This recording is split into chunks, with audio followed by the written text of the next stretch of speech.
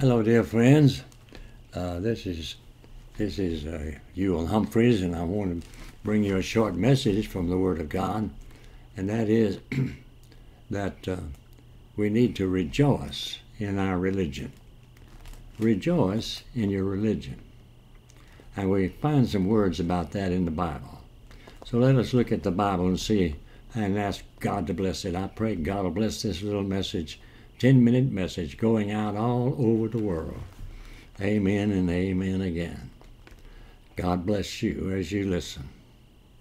Now the Bible says in the first chapter of Luke, Mary had been told by the angel Gabriel that she is to bring forth and give birth to the Son of God, a miracle. She had never been with a man. And so she talked to her cousin Elizabeth, and together they rejoiced in that fact. And Mary said, "My soul doth magnify the Lord, and my spirit rejoices in God my Savior." And this is a good word for us. She said, "My soul doth magnify the Lord." Our soul is everybody has a soul. It's our thinking, our minds. It's our will, making decisions. It's our emotions, our feelings. Everything comes out of the soul like that. But then from the fact that God has given us a new spirit, we are made up now of spirit, soul, and body. Three things. And so in the spirit is where the Holy Spirit dwells. And therefore we are to glorify God in our spirit and rejoice in our spirit. Rejoice. So we need to learn to joy in the Lord Jesus, and to God, to learn to rejoice in your religion. Rejoice in your religion when your religion is based primarily upon your Redeemer. You're really rejoicing in your Redeemer. And so He's the one that makes the big difference. And so we need to recognize it's a good thing to be joyful as much as possible. We all have our troubles and our trials and our heartaches, but then we have so many blessings. And the good things are there, and even in the dark, the light's shining for you, dear Christian. And even when your heart's broken, the Lord is not gone. He's right there close to you. He's going through whatever you are, He's going through with you. And He's going to bring you through and lead you out to the place where you can find peace and the power of God be upon you. Look to the Lord and live. Seek Him and you will find safety. Look to Jesus and you will find joy. The Bible says over in 1 Thessalonians that it's proper to rejoice in the Lord. It says, now the things of the Spirit are foolishness unto those who do not know the Lord. They're foolishness to them because they are spiritually discerned. They are spiritually discerned. And the people out there that are not Christians, they do not possess a spiritual spirit. And they're dead in there, and they need to be made alive and get a new heart and a new spirit given to them. And then they'll believe. But until then, they will look upon the things of Christianity as being foolishness. And they will never learn until they're spiritually taught. So the Holy Spirit has to convict them and reveal to them the things of God. And that's important. Now again, another scripture is found over in the book of 2 Philippians, and it says that we are to do all things in the sight of God and for the glory of God. And this is important, that we do these things to the glory of the Lord. And so we need to be joyful. Joyful, it's important. Let me read a scripture to you from the book of Isaiah, and the 61st chapter of Isaiah. And in verses 1 through 3, it says, "The Lord God has given me the Spirit of the Lord upon me, and He sent me forth to preach the gospel to the poor.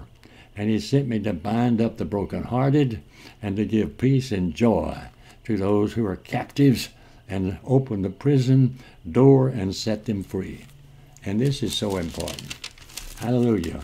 He said, you will give them beauty for ashes, the oil of joy for mourning, and the garments of praise for the spirit of heaviness. Hallelujah, for the Lord God has done it. And He's saved you. And you're redeemed by His blood. And you're saved by His grace. And you belong to Him. And you'll never die. You will live forever. And best things are coming. Oh, the best things are ahead for you. Look up, Christian. God is with us. We're going to make it. All is well because God is there. Amen. Try to be as happy as you can. C.S. Lewis said, it's the duty of every Christian to be as happy as possible. Be as happy as possible. Rather than walk around with a long face and acting as if you've lost it all, walk around, if you can, smile even in the storm, and know that you've got it all. The Lord Jesus is still with you. Your name is written in heaven, and where it's written down, it's never erased. It's there forever, and you're safe. You're on your way home. Look up and be very grateful that the Lord is your God, and you love Him, and you love the Word, and you want to please Him by living according to His Word. So look to the Lord and live as best you can, always looking to Him. Joy, joy. The best way to cheer yourself up is to cheer somebody else up. Remember that. The best way to get cheered up for yourself is to cheer somebody else up if you can. That's so important. That's so important. It's good to not remember the things that make you sad, but to remember the things that make you glad. Remember that. Try to forget the things that make you sad, and try to remember the things that make you glad, and try to be happy as you possibly can. To live peaceably with all men as much as possible, and to live a life like Mary that will magnify the Lord and glorify and rejoice in your spirit. Your soul shall magnify the Lord, and your spirit shall rejoice in your Redeemer. Amen and amen. Do this and you'll live forever, and you'll be at peace. May you know the joy of the Lord, dear friend. May you find that joy even when you're in trial and trouble. May you find the joy and be able to rejoice in your heart to the Lord. Even though you're broken, look up and you'll find blessings when you learn to rejoice in the Lord. Amen. Oh, praise God.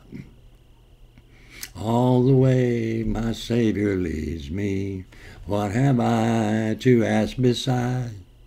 Oh, divine light to be my portion, and divine God love to be my guide.